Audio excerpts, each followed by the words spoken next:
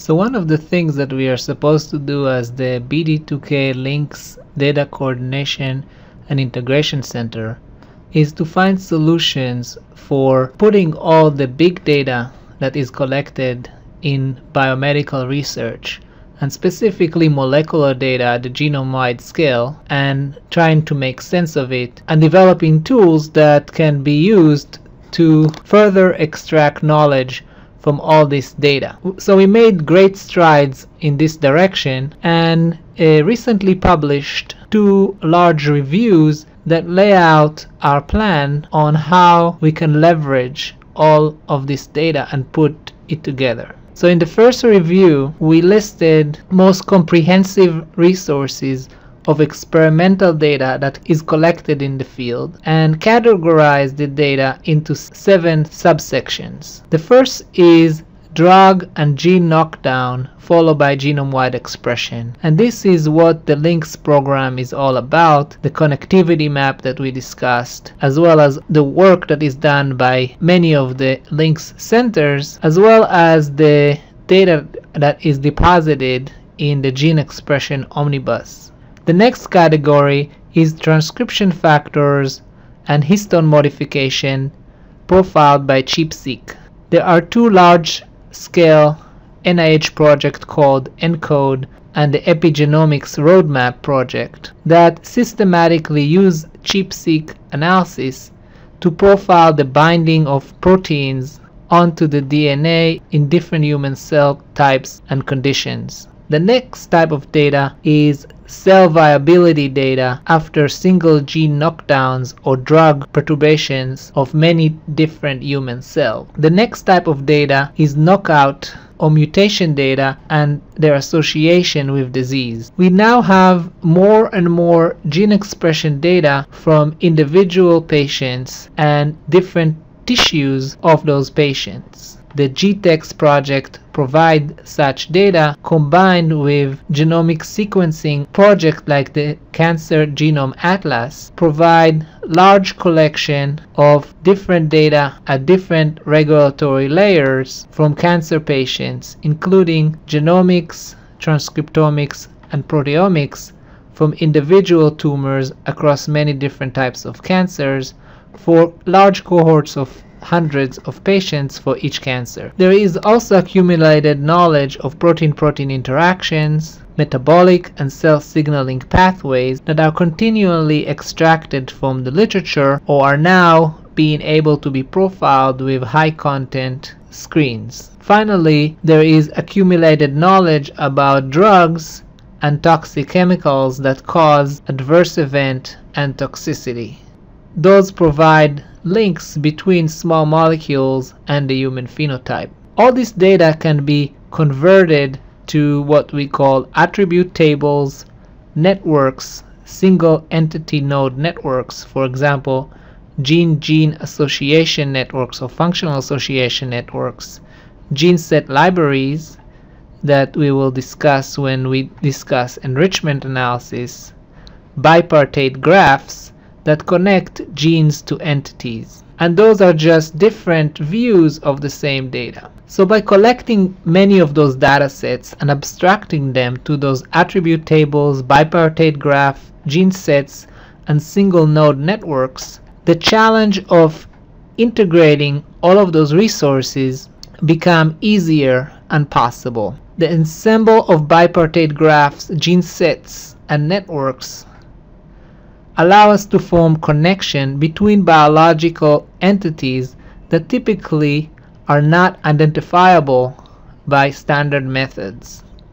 And those could be of great interest to biomedical researchers because they can identify interesting relationships that are not obviously found when you're looking at one dataset alone. Graph theory algorithms and machine learning methods can now be applied to draw novel inferences from this integrated data. So the data integration opens an opportunity to discover new connections among drugs, genes, diseases, tissues, and other biological entities. And this is becoming gradually more clear as we advance in the course. So let's look at those data structures that can be used for this unification of representation and analysis. So the first data structures that is relatively obvious are bipartite graphs. In this data structure you have two types of nodes. In our case, those are genes and their biological properties or functions that are associated with those genes. The most typical way that data is represented in biology is through attribute tables, and in most cases we have genes as the rows and then the different conditions, that the biological conditions that measure the state of those genes or those variables, either gene expression or protein expression, can be the columns or the conditions, and these could be measurements at different cell types, different drugs applied to those cell types, and the numbers in those tables don't have to be zeros and one. They can be overall absolute change or differential change when compared to the control. We can always put a threshold and decide when there is a connection. In other cases, the binary representation is the only possibility. This is, for example, if we knock a gene in a mouse and we look at the possible phenotypes that the knockout can cause. The representation of set libraries is basically the same, and it's just a transformation of the data where now the terms of each library or the label of each library is the common function for the genes, and the genes are member of each set. The label, for example, could be a pathway, and the genes in the pathway comprise the actual set. In this example, we show how this can be transposed, where the genes are the labels and the terms can become the set members. From this data we can also construct a network. So if the nodes in the network are the genes, they can be connected based on their common shared attributes, and these are called functional association networks. The attributes can also be connected to form attribute networks, and these, for example, can be a network of disease terms.